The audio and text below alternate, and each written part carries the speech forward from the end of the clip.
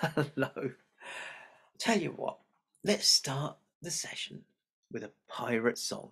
Okay? You may know the song. If you do, feel free to join in. If you don't, you'll soon get the hang of the chorus and you can join in with that. Here's the song. When I was one, I took my gun the day I went to sea. I jumped aboard the pirate ship and the captain said to me, "We're sailing larboard and starboard, forward and aft, over the Irish Sea. A bottle of rum to fill my tum, and that's the life for me. Oh, ah." That's the bit there. A bottle of rum to fill my tum, and that's the life for me. Oh, ah. That's it. Okay. When I was two, I lost my shoe the day I went to sea. I jumped aboard the pirate ship, and the captain said to me, "We're sailing larboard and starboard, forward and aft, over the Irish Sea. A bottle of rum to fill my tum, and that's the life for me. Oh, ar." When I was three, I hurt my knee the day I went to sea. I limped aboard the pirate ship, and the captain said to me, "We're sailing larboard and starboard, forward and aft, over the Irish Sea. A bottle of rum to fill my tum, and that's the life for me. Oh, ar." When I was four, I slammed the door the day I went to sea. I jumped aboard this pirate ship, and the captain said to me, "We're sailing larboard and starboard, forward and aft, over the Irish Sea. A bottle of rum to fill my tum, and that's the life for me. Oh, ar." Last verse. When I was five, I learned to dive the day I went to sea.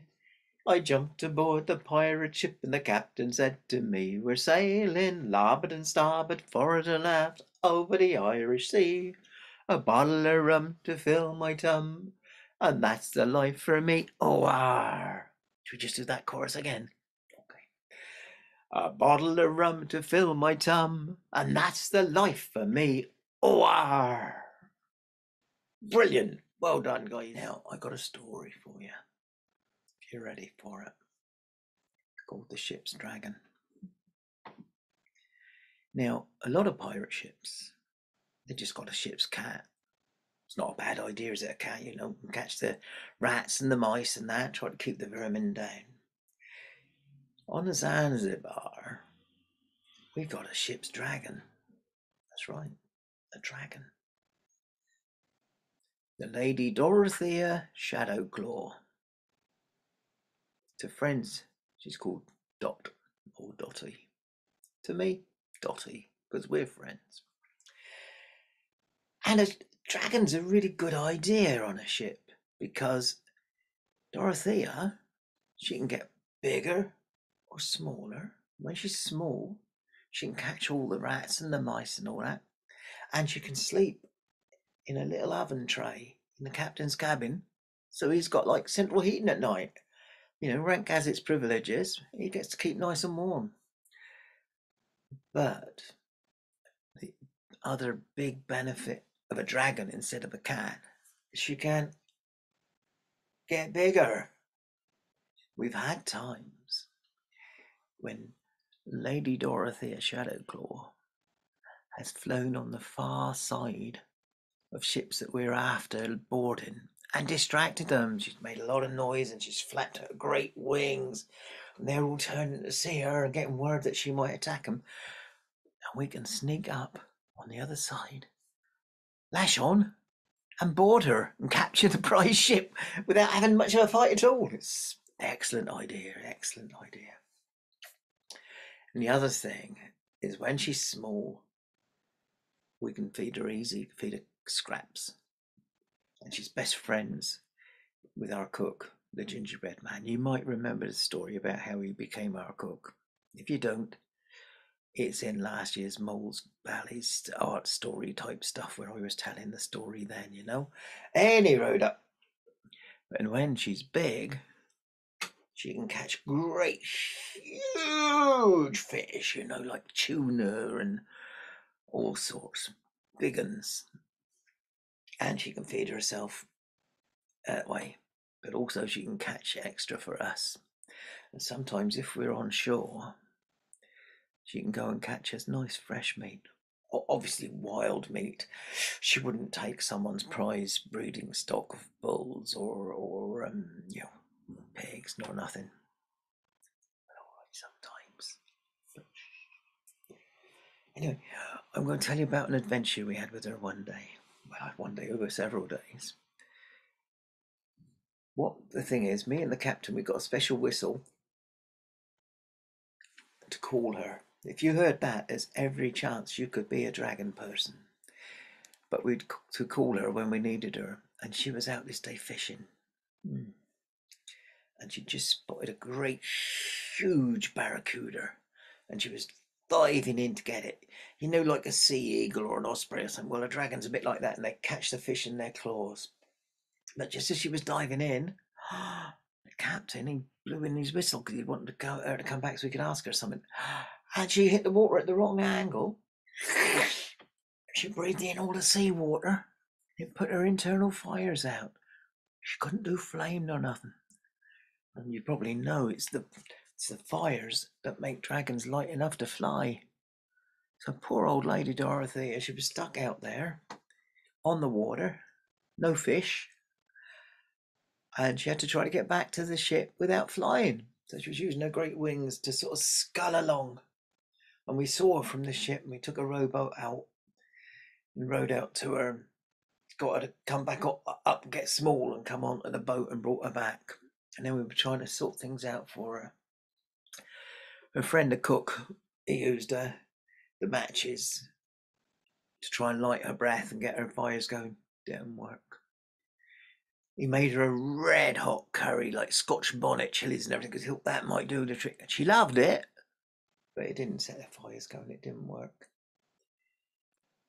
Then she remembered an island we'd passed that had a volcano. So we tacked about, we sailed the ship back to that island, beached the ship in the bay, rowed across. And we got along to the foot of the volcano with Dorothea, just small, being carried. And we looked up the volcano, and it was steep. Of course, if she'd been able to fly, she could have just flown straight up, couldn't she? But she couldn't fly. That's why we had to go there. And we just couldn't get her up the volcano. So that didn't work out.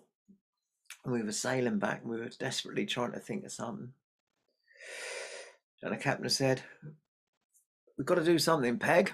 What can we do?" And I said, "Well, I don't know. I'm thinking it out. I'm trying to think it through, but I can't think what we could do." And I was thinking. And when we got back to the ship, the gingerbread man said, "I've had an idea."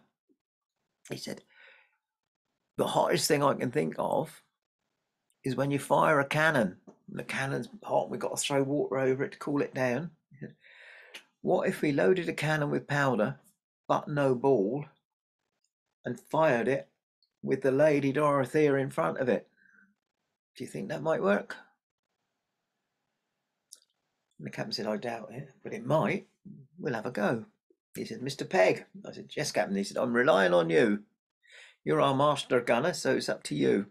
Said, "Yes, Captain." And so Lady Dorothea, she went and she got to a medium size, floating on the water just outside one of the cannon ports. And I loaded the cannon, I rammed it in, and I just put nice wad of cannon powder, you know, the old gunpowder, black powder we use. And I primed the feed. And I shouted out, "You ready, Lady Dorothea?" And I could see she was. And then I said, "Okay, I'm doing it now." And I tied the ropes to the side of the ship so the cannon wouldn't come back and bash me. And I put the slow match to the powder. And there was a and then the cannon fired right into Dorothea's open mouth, and old Dottie, she got blown back 100 yards through the water. But then she looked at me and she went, "Whoa!" And flame came out, glorious flame.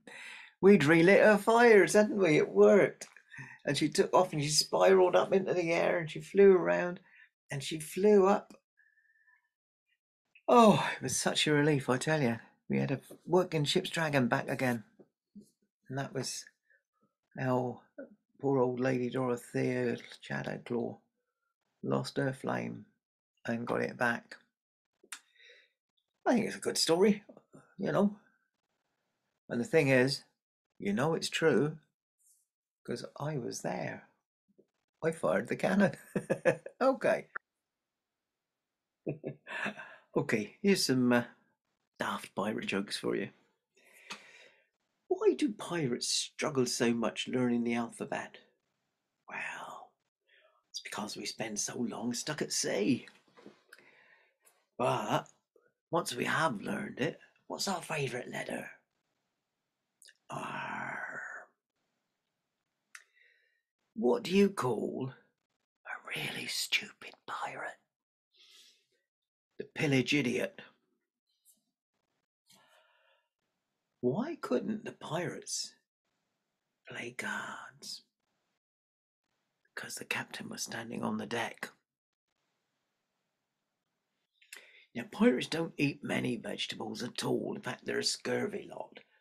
But do you know what their least favourite vegetable is of all? Leeks. You really don't want leeks. Well, there was a few jokes, eh? What do you think? Was that enough for you? I reckon it probably was, wasn't it? What do you say? Right, well, I'm going to be telling you a few little stories about a pirate that I'm ashamed was once a member of the Zanzibar crew. It's Bad Billy Bombast, and he was a bad one.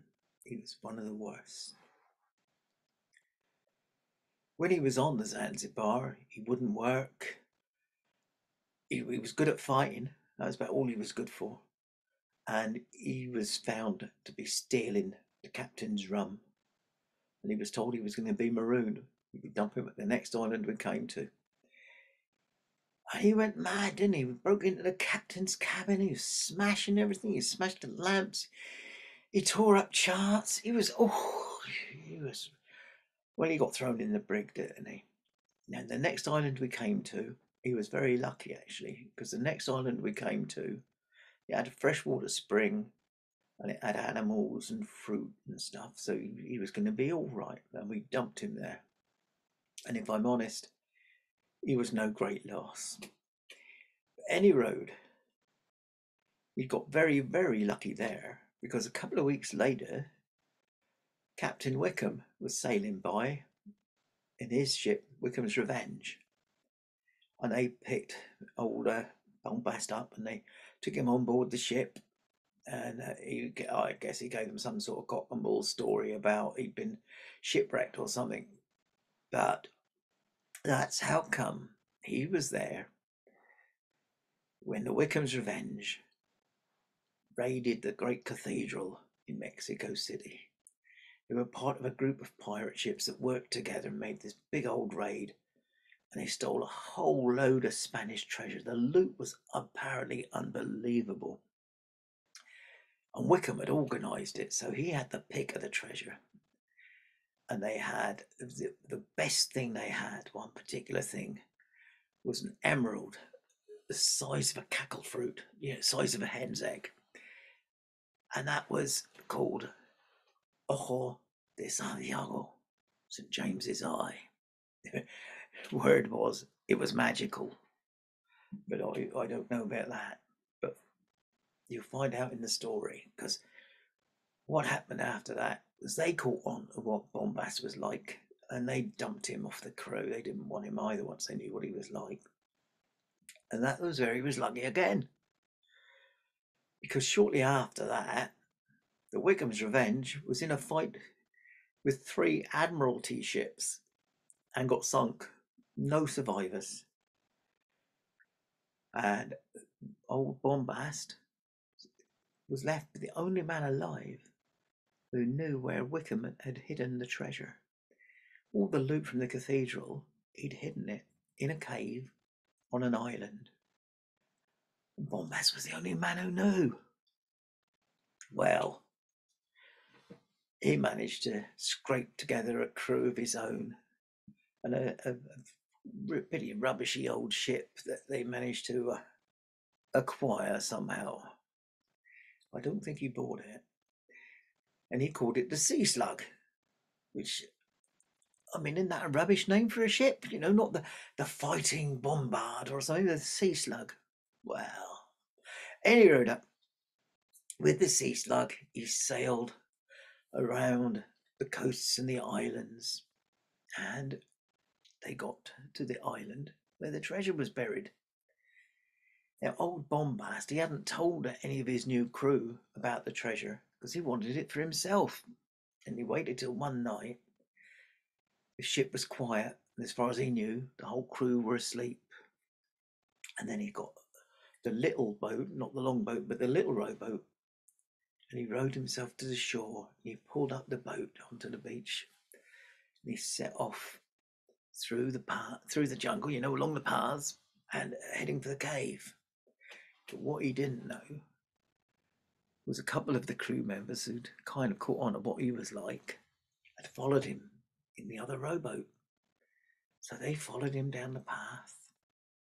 They followed him through a ravine, and then he came to this crack in the ravine that was the cave mouth. And he went in, and he was looking at all the treasure, and he was thinking, I can't take all of this, it'd be obvious. I've just got to take a couple of little bits, a couple of the best things. So he grabbed the Eye of Santiago and pushed that in a pocket, and he grabbed gold and pushed that in a pocket. He had a couple of little sacks of gold that he was just going to carry like that. And he came marching out of the cave, and as he came out, they hit him over the head, didn't they? They tied him up, and they went in to look at the cave and see what else there was. And old Bombast, he woke up gradually, you know, sort of come to. Oh.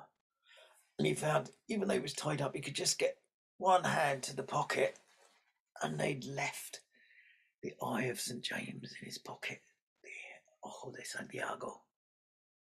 And so he held it in his hand, and he said, blast those two that have tied me up. And there was a flash of light from the cave. And eventually he managed to wriggle out of the ropes because they'd intended to come back and sort him out, so they weren't that well tied. And he put the old Eye of St. James back in his pocket, and he went into the cave.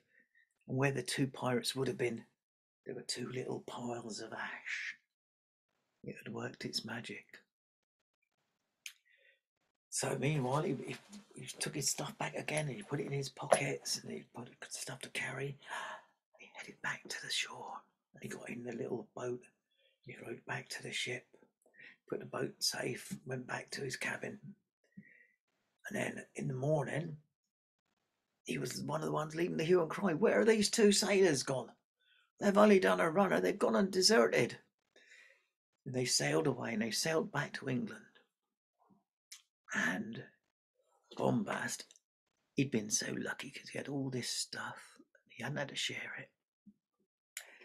And he sold it for a good deal of money. And he thought he was going to buy some land and settle down and be an English gentleman. Maybe get, you know, he wouldn't have a proper job, but he might become a member of parliament or something, you know. And he did come to a sticky end. But I'll tell you about that in another story. All right? Right then. I keep saying right then, don't I? Here's another song. It's a much shorter one. Hi, fiddly-dee, a pirate's life for me. You sail across the Spanish Main, scarlet coat and a golden chain. Hi, fiddly-dee, a pirate's life for me. Well, I'll tell you what, I just remembered another story where Bad Billy Bombast was bested by bairns. That's children. It was his three children, Eden, Ezra, and Eliza. And they was out having a little row in the West Wittering Bay when they dropped their oars. They lost their oars and they was drifting. And they had the misfortune to meet up with the Esperanza, Bad Billy's ship. And Bad Billy got his men to scoop them up and bring them to him and he thought he'd have a bit of a game with them, didn't he? And he said, look, I got a choices for you. Now look, I'm going to give you each in turn one gold coin. And with that gold coin, you've got to try and find something to fill my ship from hull to top deck. And the children didn't really know what he was talking about, but they had to go along with it because he'd got hold of them, you know. He said, if you lose, I'll slap you in the brig. If any one of you wins, I'll let all three of you go. Can't say fairer than that, can I? Of course, it wasn't fair because he was never going to let them win, but any road. So Eden was the oldest, and so he gave her a gold coin. And she thought and thought and thought, and she went to the market and she bought thousands and thousands and thousands of feathers. She thought, I'll fill the ship with feathers. And she started from the bottommost hold, and she filled the ship with feathers, and she filled everywhere, the cabins, the holds, the different decks. And in the end, the ship was full of feathers. And she said to Bad Belly, well, I've done that then. And he went and he said, I'll have a look. And he started at the top and he looked in the captain's cabin. It was full to the top. And he looked at all the decks. By the time he got down to the bottom deck, the orlop, the feathers had settled a little bit. And he looked along and there was this little gap along the top of the feathers. And he said, nope, you ain't done it. The ship's not full. And he banged her into the brig. He said to Ezra, the next child, their brother, said, right, tomorrow I'll give you a gold coin and you see what you can do. So Ezra had all night to think about it. And the next day, once he got the gold coin and was rowed across the shore, he went to the market and he bought all the candles he could find. He bought hundreds of candles. Came back to the ship and he put them everywhere in the ship and he lit them. And so all the bottom deck, the middle deck, all the decks were lit up. All the cabins were lit up. And he said, there you go, I filled the ship with light. And Billy Bones looked, and everywhere he looked, there was light, but he was determined. And in his cabin, there was a big old chest. And he opened up the lid of the chest, and he climbed in, and he closed the lid. And he called out from inside the chest, no, it's pitch dark in here. There's no light in here. You hadn't filled the ship with light. And he came out, and he said, right, you're in the brig. And he said to young Eliza, right, you're their last chance. Tomorrow I'm going to give you a gold coin and you have to see what you can do to fill my ship. You've got to find something to fill it with. So Eliza had all night to think about what she would do. She didn't really know. So when she got rowed to shore and went to the market, she still didn't really know. Then she saw the thing she thought was just right. And she bought it and she came back to the ship. He said, right, good one then. And she took it out and it was a tin whistle. And she started blowing it. And everywhere he went, he could hear the tin whistle. He was getting angry. He was thinking, she's done it. She's blooming done it. She's filled my ship with music. And then he remembered his chest and he thought, I can get in there. And if I can't hear it, I've won. If I can hear it, I can pretend I can't and I still won. So he took her up to his cabin. And he got in the chest and he pulled down the lid and he shouted, I can't hear no music. So she quickly stopped blowing the whistle and put the lock on the chest. She locked him up.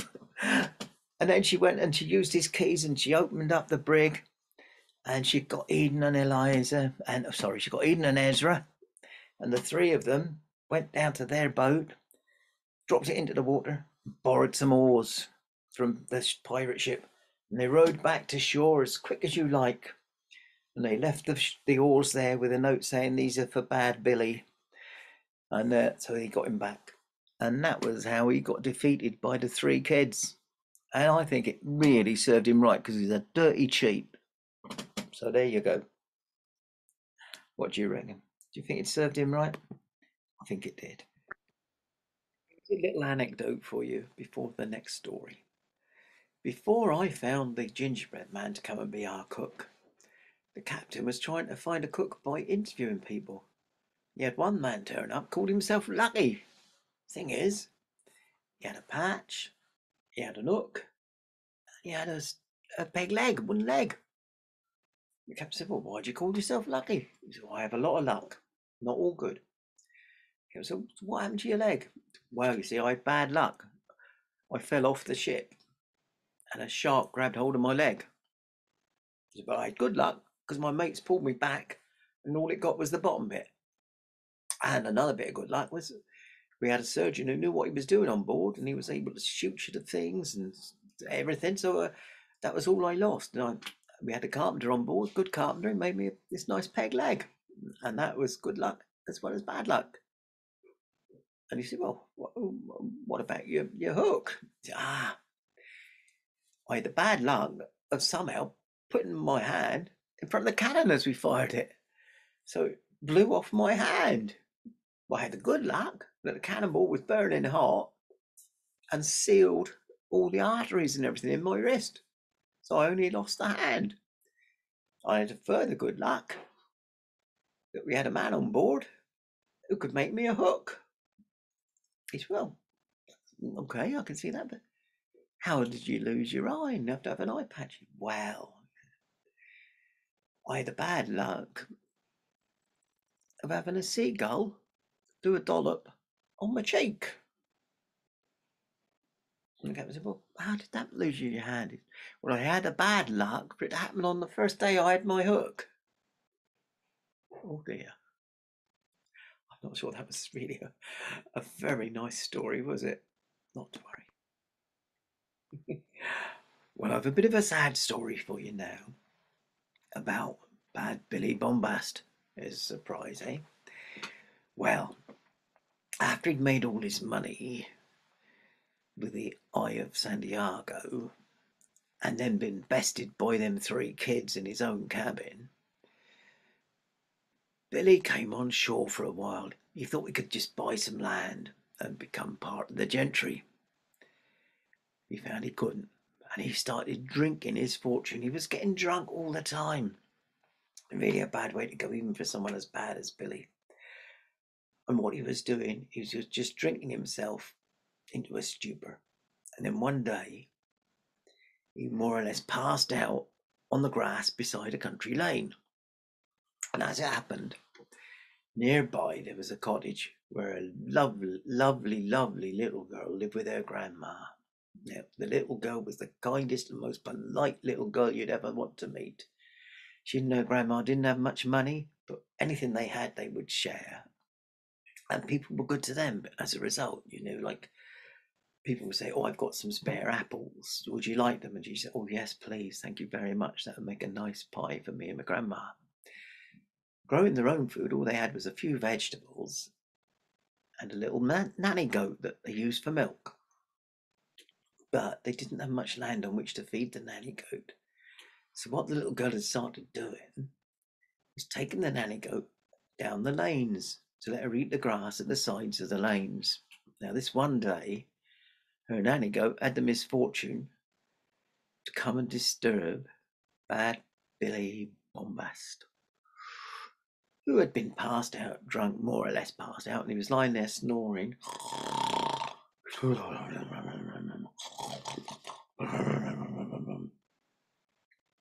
And the goat came over and bumped into him. What's going on?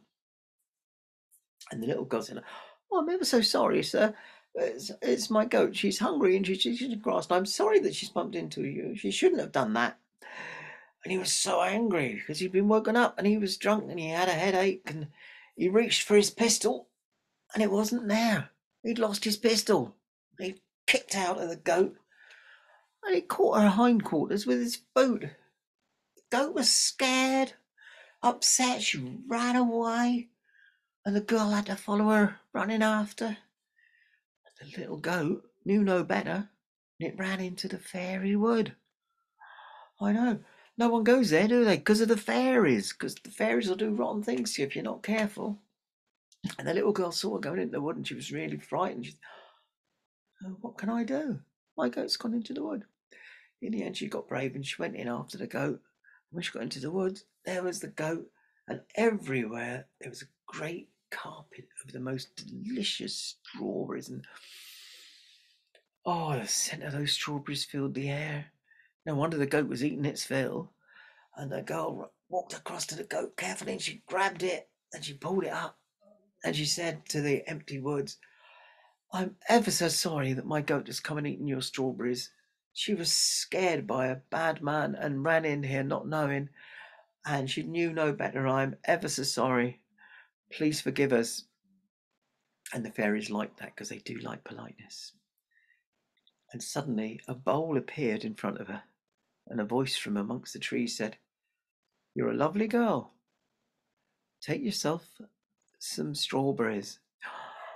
I said, would it be all right if I took some and I share them with my grandma? Is that all right? And they said, yes, of course, kindness. So she picked strawberries and she put them in the bowl. She set off walking home with the goat and the bowl of strawberries. But, oh no, who did she meet on the way? Yeah, Bad Billy. What's that? What you got there? I said, well, it's a bowl of strawberries for me and my grandma. She said, well, I'm having some of them. And he reached into her bowl.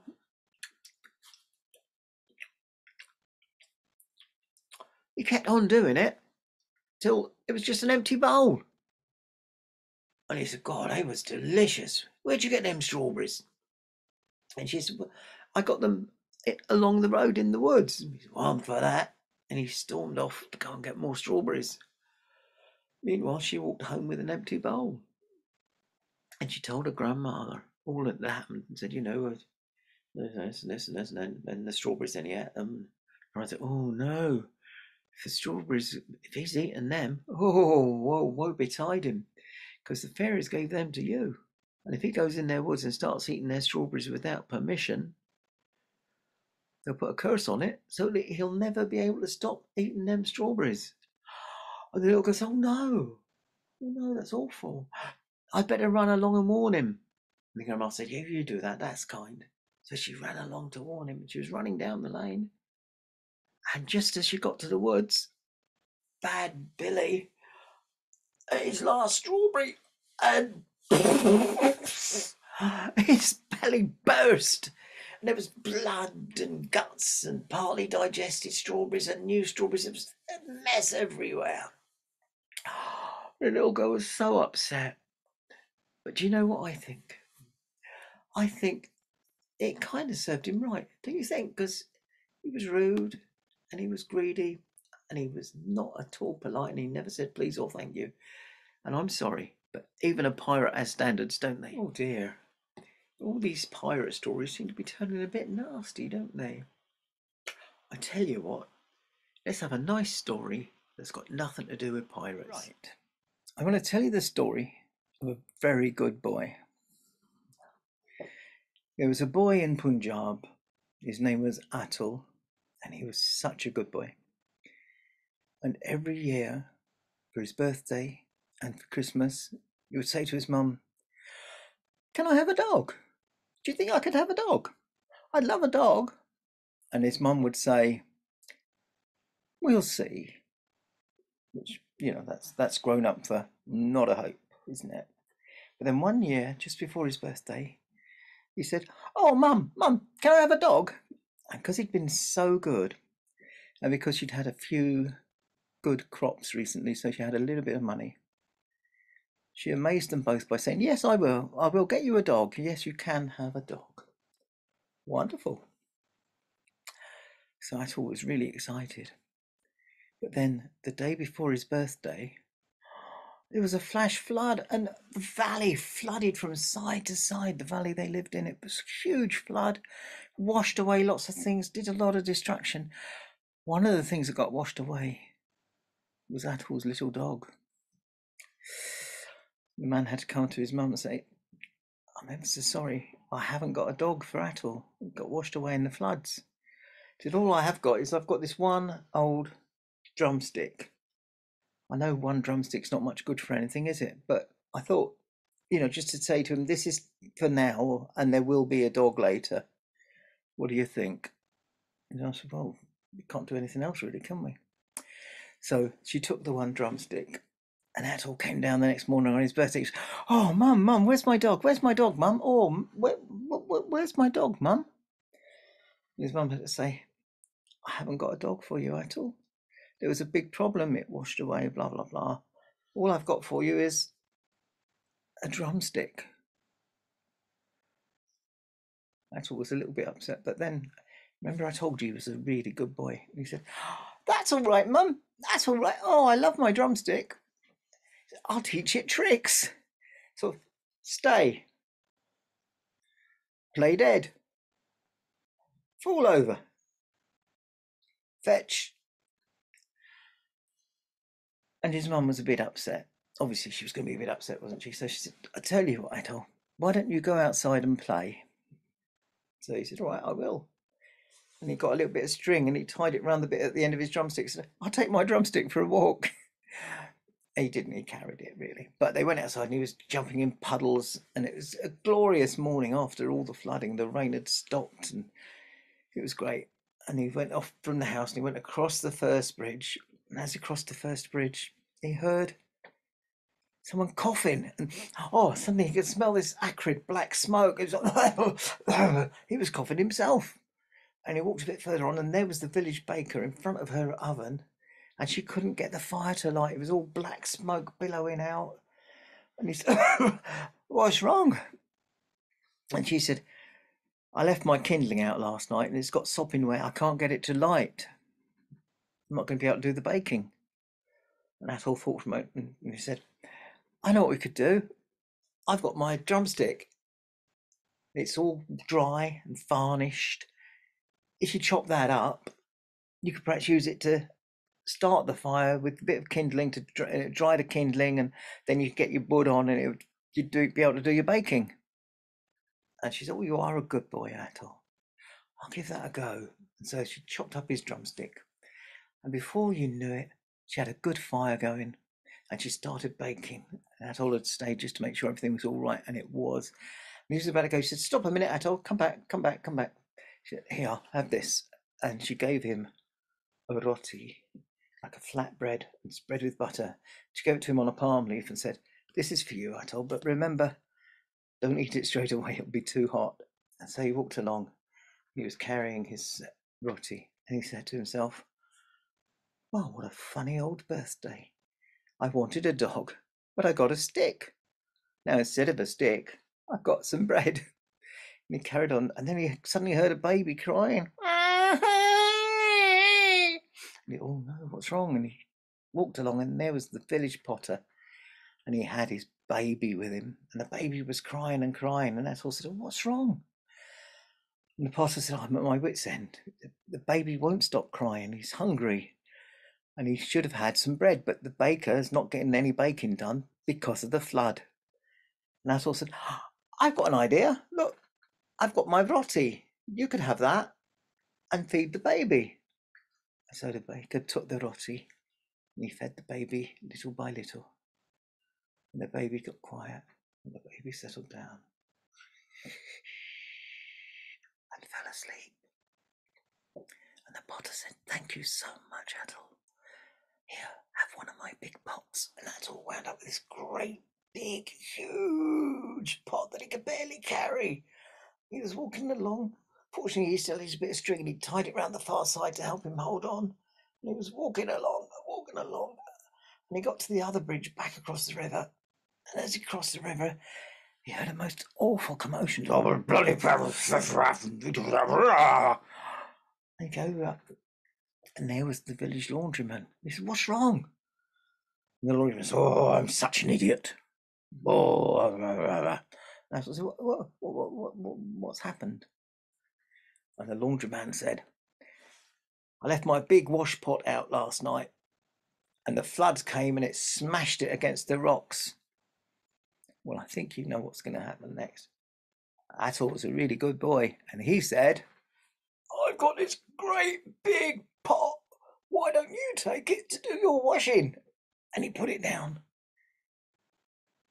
And the laundryman took it.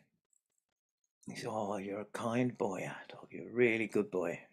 Tell you what, I've got this old coat here. Look, it's an old coat. You can have it. And Atul, no one ever came back for it, so Atul's getting it on, and he's had to roll the sleeves up and up and up and up and up and up because it's enormous on him. But he's still got his bit of string. He ties it around his waist to hold the coat up so it flows over instead of hanging on the floor. He said, well, thank you. That's really kind. And he walks away. And he thinks to himself, what a strange birthday. I wanted a dog, but I got a stick. For the stick, I got some bread. For the bread, I got a pot. And for the pot, I got this magnificent coat. And he carried on walking. And then he suddenly heard, shoo! And he came across, and there was a man standing just in his underwear, and holding a little dog. And on the bush, he'd spread his clothes out to try to dry them. And I said, oh my goodness, what's wrong? And the guy goes, I'm frozen. And I said, why are you so cold? And the man said, I saw the little dog in the flood. It was trapped on one of the trees and I was afraid it was going to drown. So I jumped in and saved it. But now my clothes are all sopping wet and I'm so cold. And Atul said, do you know what? I can help you there. Look, I've got this coat. It's way too big for me. You have it. And the man took it and he put it on and he wrapped it around him. Oh, and he gradually got warmer and stopped shivering and stopped sneezing. I said, oh, thank you, little boy. Oh, that's better. Then the man said, can you do me one more favour? And Atul said, yeah, what do you want me to do? He said, well, I've got this little dog I rescued. I don't want a dog. Will you take it and look after it and give it a good home? And Atul said, oh, you bet I will. Oh, I've always wanted a dog. Yes, I will. And so he took the little dog and he had still his string. He put it around its neck as a little walking along thing, but he carried it. He carried it anyway and he walked home with it. And he said, what a strange and wonderful birthday. I wanted a dog, but I got a stick. I swapped the stick for some bread. And then I swapped the bread for a great big pot. And I swapped the pot for a coat. And then I swapped the coat for my dog, my very own dog. I'll go and show Mum, and then I'll teach my dog some tricks. And that's what he did. What a good boy.